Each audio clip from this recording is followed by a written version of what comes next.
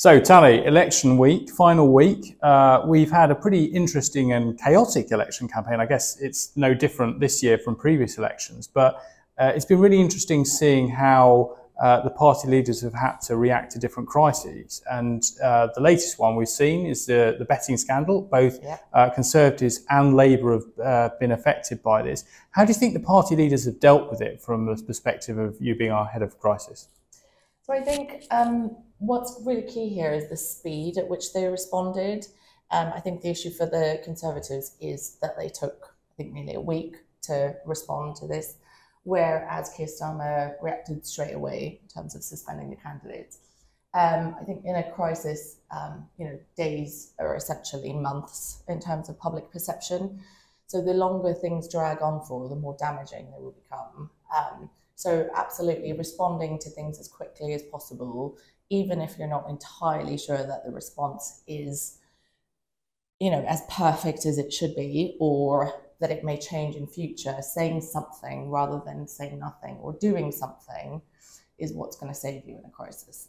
Yeah, I think that's really true. And of course, it's not the only sort of crisis situation we've had from either party leader. Early on in the campaign, we had the Prime Minister and the D-Day celebration, which is one of the big things that really cut through, actually. I thought it was really interesting how with polling that was done every week, that it was one of those things that really cut through and has lasted as one of the things that voters have really remembered. And of course, the Conservative PM putting himself in a situation where effectively he's allowing himself to be attacked from the right and the left, both from Reform and for Labour for failing to attend, and also being described as unpatriotic. It's a really difficult situation for him. And how do you think he could have really thought about this more and been more prepared for it? I mean, I think everyone was just unbelievably shocked at the fact that that happened in the first place. It was obviously one of the biggest blunders of the campaign so far. It was made even worse by the fact that he was leaving to do an ITV interview for his campaign. And obviously, I think what really got to everyone is that kind of blatant showing of, or what felt like a showing of disrespect for something so monumental. I think in and of itself, it may not have been quite as bad, but what it did is it kind of reinforced the mistrust that was there already. Again, I don't think his response was quite up to scratch or happened quickly enough in terms of an apology. He eventually did apologise. The interesting thing is how it was allowed to happen in the first place. And I wonder if his communications advisors, Sunak's communications advisors, had actually flagged this, but weren't able to stand up to him in the way that they should have.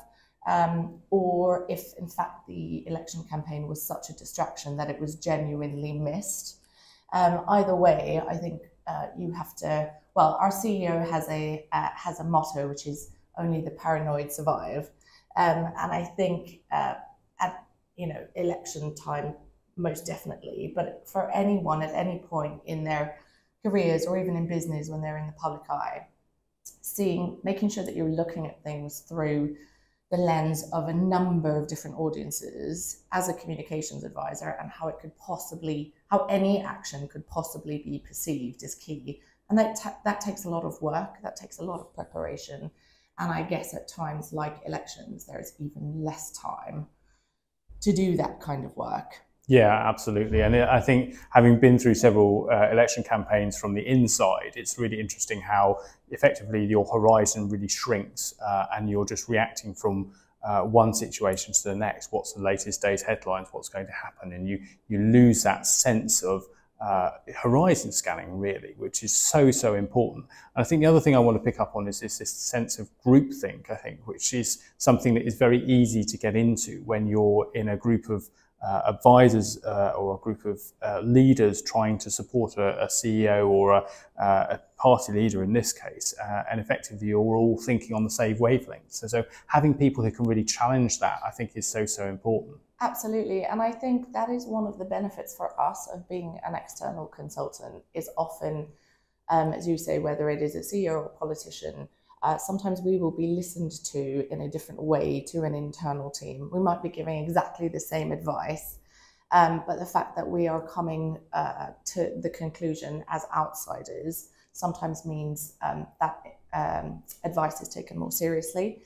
I think what's really interesting also is, as you say, in times of pressure, in times of crisis, it is very hard for anyone. It's human nature to think clearly. So doing that horizon scanning, or what we call scenario planning, again, whether you're a business, whether you are in politics, way ahead of time, and making sure that you have mapped out exactly what direction various things can go in, and what your response is likely to be is key. So what we will do with businesses, for example, is scenario planning, scenario testing. We will put them through crisis simulation workshops where they are literally living through a tech platform that we offer. They're literally living through a live experience of a crisis. We've done a few recently with clients where we've looked at cyber attacks, where we've looked at being victims of AI and deep fakes, E. coli outbreaks as manufacturers, etc. And it really puts people through the live experience of what it feels like and what their responses would be. And from that, you can build a proper crisis playbook, a plan for the various different directions things can go in and how you would respond to them. So there's amazing technology to do that with at the moment. I think, obviously, there are some things that you can't plan for. D-Day was certainly one that you could have. It's been in the diary for 80 years. Exactly that. And I think that preparedness point is so key.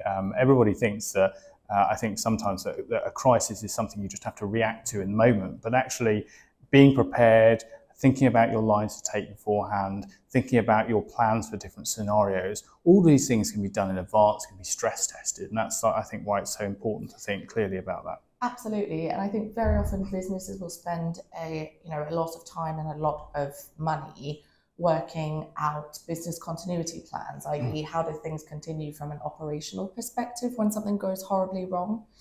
And very often they don't take into account the reputational element of that, which can be the most damaging to any individual or any business. Yeah, exactly. Well, look, we've got 1 week of the campaign left to go. Who knows what crisis might crop up? But I think there's a few lessons to take away from there.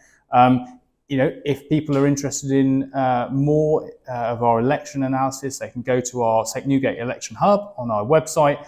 Look out for the 2 fantastic events that we've got coming up in the next 10 days or so, and also all of the exciting analysis and information that we've got prepared for immediately after the general election result. Thanks, Chris.